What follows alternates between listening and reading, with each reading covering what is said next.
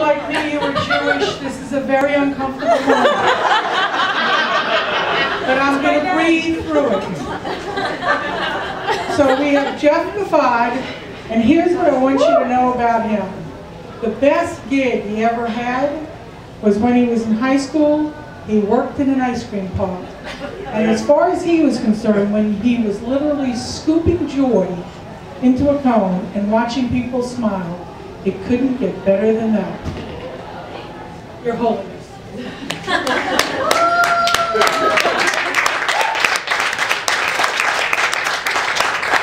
It has been so good to have so many here with us tonight.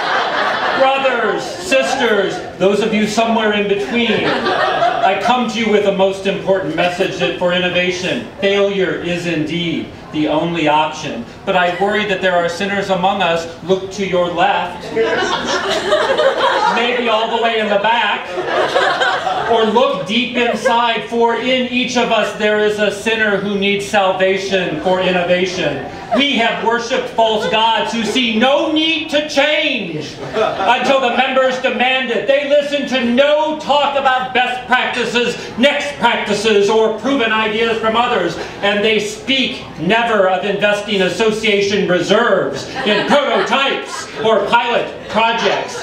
They do, however, heed the devil's prophecy. They ride not the bullet train to break throughs, they chug the choo-choo train to break downs. Listening to a weak voice saying, I think I can, I think I can.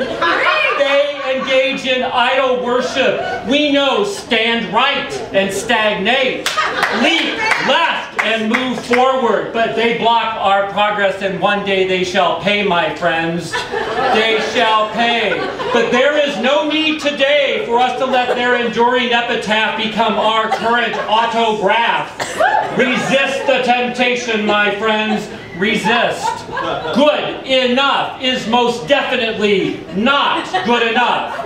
Except when it comes to innovation, actually sometimes it is. If you take the video handheld camera, which has a limited number of features at a very low price, it's got an awful lot of purchasers, so don't mess with that. But you come tonight not for small change. You come to change the world, your world, our world, and I ask each of you, what the hell have you been waiting for? Surely you have not been waiting for the CEO to retire, the board to complete the next strategic plan, or mountains of resources to fall from the sky. And if you have, what about the members? For your waiting is merely deflating. Maybe you say, who am I? Who am I to try to change the world? I say, do you want to change the world? Yes! Permission has been granted.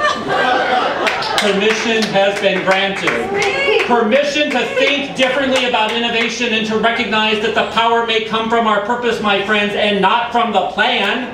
When we have clarity around our core, it can expand into infinite possibilities. Infinite possibilities. So listen to these three wise men, Jim Collins, Jim Kouzes, and Barry Posner, who ask so little of us as they point us on the path to progress.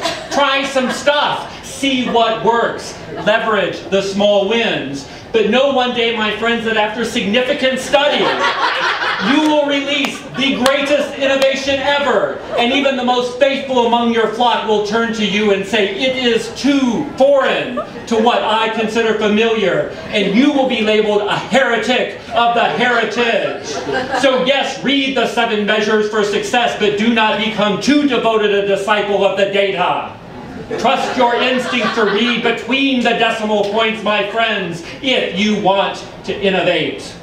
And cast not stones of aspersion on those among us who make daily minor investments in incremental improvements that create evolution, while you sit back and talk mighty things and plan your revolution.